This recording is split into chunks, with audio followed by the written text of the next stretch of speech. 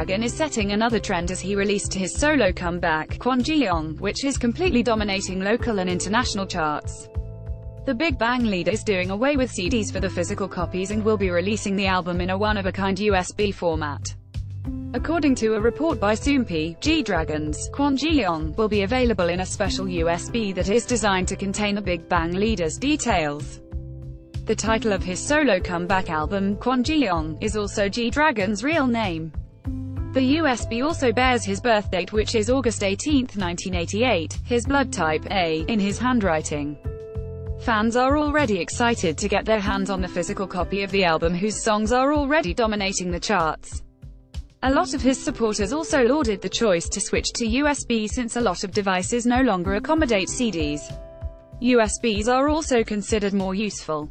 G-Dragon, upon releasing the album last night, was able to achieve an all-kill on all 6 real-time charts last night, barely an hour after the album's release. All of his 5 songs have also dominated the charts. The top 3 spots of the Melon chart was dominated by G-Dragon's songs, while all of G-Dragon's songs from his latest album occupied the top 5 spots in Genie.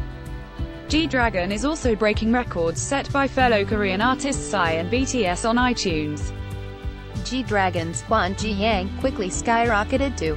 It was also observed that G-Dragon tops the charts in almost all of the countries where he is scheduled to take his 19-city, Act 3, MOT World Tour, all K-pop reported.